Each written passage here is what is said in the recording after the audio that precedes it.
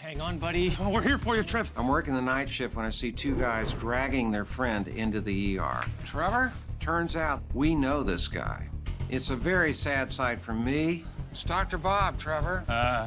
Because this was an EMT who used to bring patients to our ER.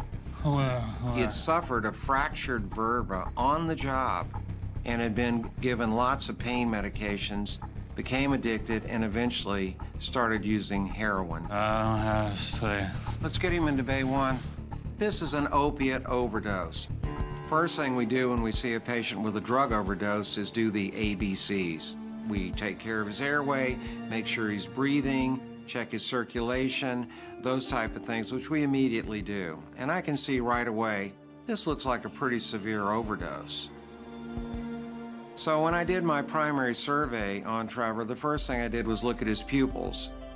Pupils are generally small with a drug overdose. His were kind of mid-position, but they were sluggishly responsive to light. Then I search him to see, does he have any needle tracks that would indicate that he's been slamming drugs or using the drug intravenously. So I do a search to see if there's any other cause of him, obvious cause of him being out of it. Trevor, Trevor, Trevor. Has he been using? He stopped. He's been in rehab. We're in his recovery group. He's been really committed to staying clean. He and his wife are about to have another baby. Hearing that he's about to have another child makes me feel even worse about the situation. We came to pick him up for a meeting. We found him like this. Heather asked us to bring him to the ER while she gets someone to look after their son. So I searched for needle marks and I didn't find any, but drug addicts are very clever at hiding needle marks. Stephanie, let's give him a bolus of saline. Trevor, did you use heroin tonight? It seems pretty certain that he's back on heroin, but I'm gonna look for other causes too. All right, let's get a stat blood glucose, please. Maybe he has a low blood sugar. That can cause very similar symptoms. Take a deep breath, come on. Blood sugar's normal. His breathing is a little bit slow, but he doesn't have a fever, so his vital signs look pretty good except for the slow breathing. Trevor? Heather? How could you? You promised. I didn't. Trevor's wife arrives, and she is understandably distraught. Heather, I'm gonna give him something that will reverse this very quickly. Now that I'm convinced that this is probably a heroin overdose, come on, Trevor, time to wake up. I'm gonna go ahead and give him a drug to reverse the overdose. Here we go, there goes the magic. The drug is called naloxone, and it blocks the opiate effect on the body. There's really no downside to using it. Time to wake up. Naloxone's in. It's in, okay. Come on. Usually it's startling. They wake up, they become alert, and in many cases, they'll actually start to withdraw because it blocks it so completely. Wake up. Nothing happens. Let's give him another 2 milligrams of naloxone, please. We give him another 2 milligrams. It's given? It's given. I don't know why it's not working. Now I'm getting worried. This does not look like an opiate overdose because it works every single time, and it's not working. What's wrong with him? I don't know yet, Heather. But the naloxone we used didn't work. Stephanie, let's get a CBC, CMP, blood cultures, blood alcohol, and a urine tox screen, please. So now I have to start thinking about other causes. Could it be an electrolyte imbalance? Did he take another drug? Does he have an infection? And I have to start thinking about him right now. Trevor, open your eyes for me, come on. I notice he has a lot of trouble keeping his eyes open. Come on, try. Open them. Can you open your eyes? Open your eyes. When I look in his eyes seem to be going in different directions. We call that disconjugate gaze. That goes along with a neurologic problem.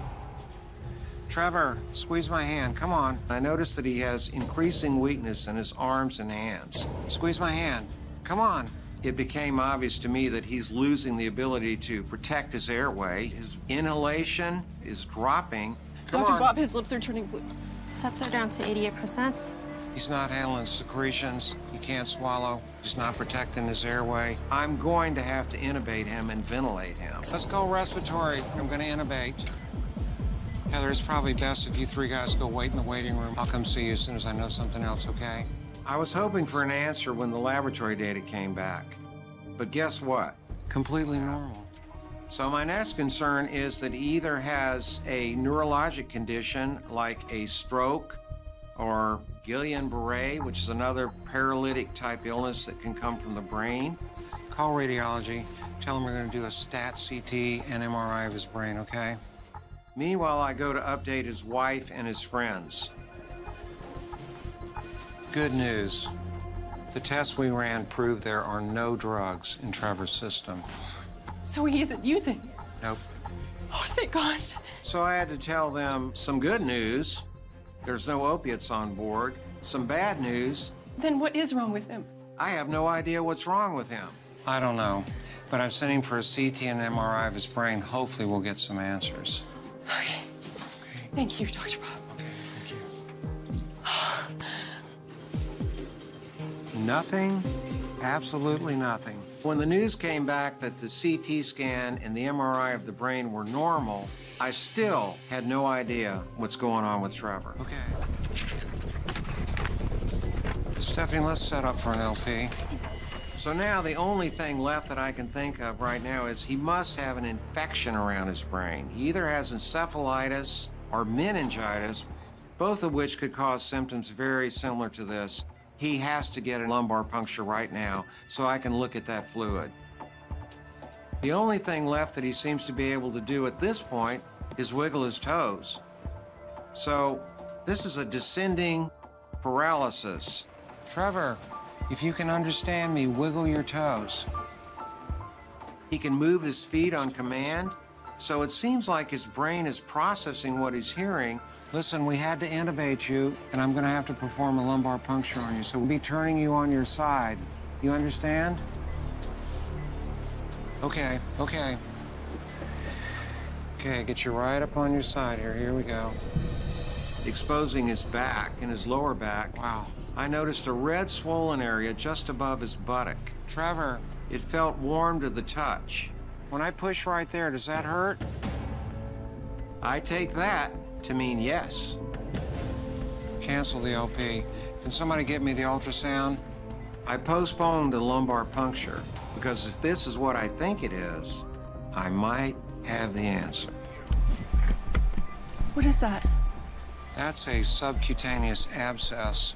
Did Trevor ever use heroin by skin popping? Skin popping is something that heroin addicts do when they run out of veins. They shoot it under the skin. It's absorbed by the body and they still get high. Yeah, he used to. Right around there so no one would see the marks.